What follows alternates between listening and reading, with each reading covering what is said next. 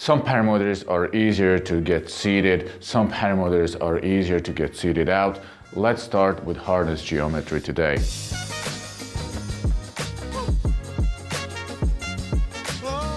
Welcome to my classroom Insights into Paramotor Geometry. This is part 21. I will share all my knowledge about paramotor geometry and design, so you will learn how to make a qualified judgment what is the best paramotor for you.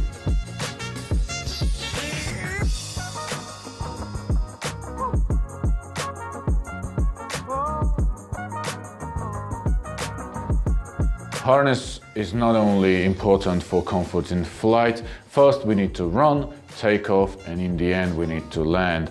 In today's lecture we'll go through every single phase. Let's start with takeoff. So this is the moment when I'm already running, applying a quarter of throttle, checking my glider, but not yet getting any lift from the glider. Thus the paramotor is hanging on the shoulder strap, is hanging a bit lower.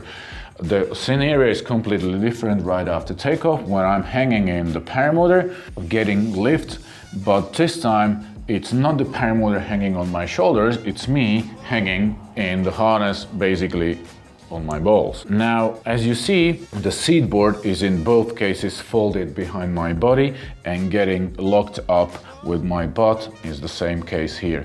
Getting the seat board locked will not allow the bar to come up, although the seat board is already applying pressure on the back of my legs. Now the question, how deep you're gonna sag in the harness, and that depends on the position and length of your leg straps.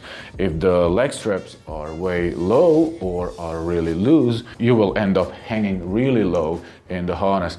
It's not an issue at this moment, but it will be in the next phase.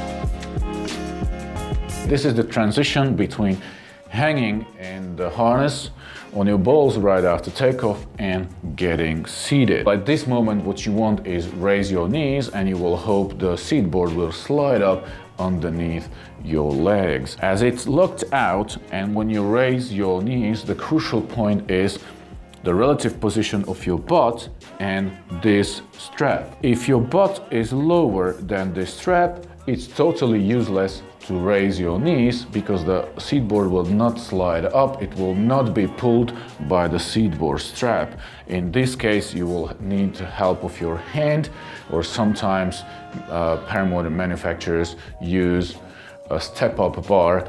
It's a bar that you step on and lift your body, raise your body to get seated.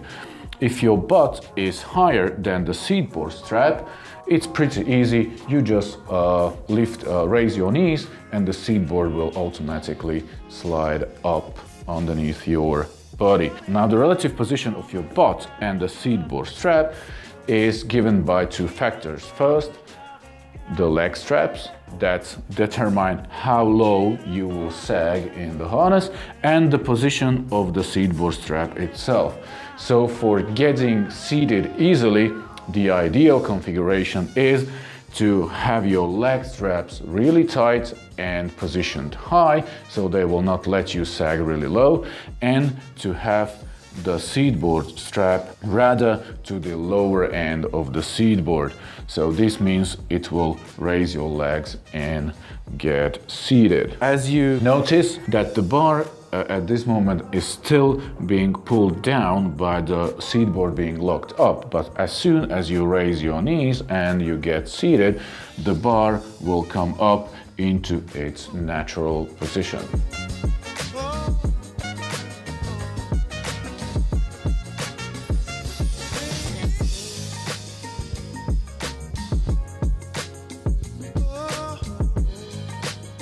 Now the story gets totally different when you prepare for landing and you need to get out of the seat, you need to get into sort of a standing position. hanging out of the harness, waiting for the touchdown. Maybe you would expect that when you press your legs down, you press the seat board down, that the bar will move down, but it's not that way.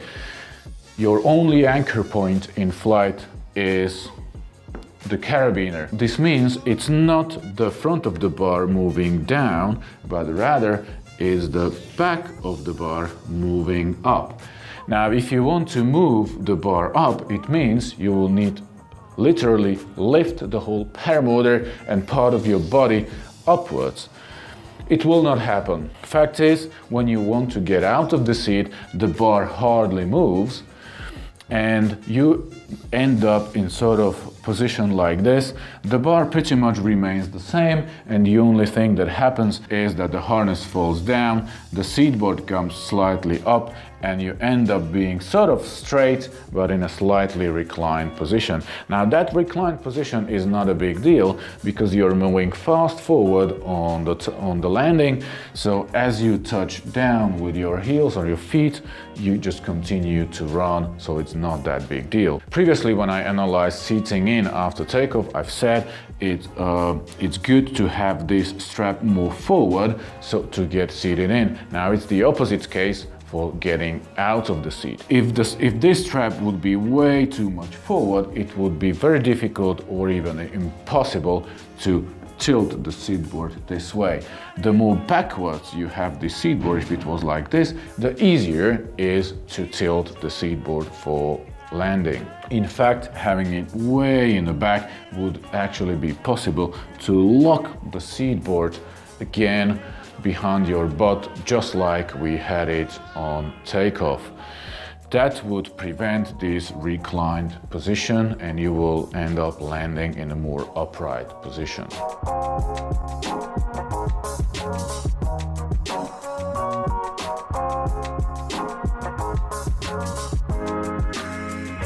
Now let's have a look how it is with the high suspension systems. Well, I honestly believe with the high suspension system the situation is a little bit more difficult, simply because this whole suspension is very rigid, the bars don't move at all, and when you fold the seat board you will end up in a reclined position, probably even more than with the gooseneck bars. So it seems like the Paramotor manufacturer has basically two options. First, putting the leg straps high and the seat strap to the front will make it easier to get into the harness but more difficult to get out. The other option is to put the leg strap low and the seat strap more to the back. That will make it more difficult to get into the harness but easy to get out. What's my personal preference? Definitely the first option, and the reason is safety. I believe that it's crucial to get seated into the harness without the use of your hands, without distracting your attention. The disadvantage, it's more demanding and you need to give more effort to get out of the harness. It's not that big deal because you have plenty of time to prepare for landing and do it correctly with the right technique.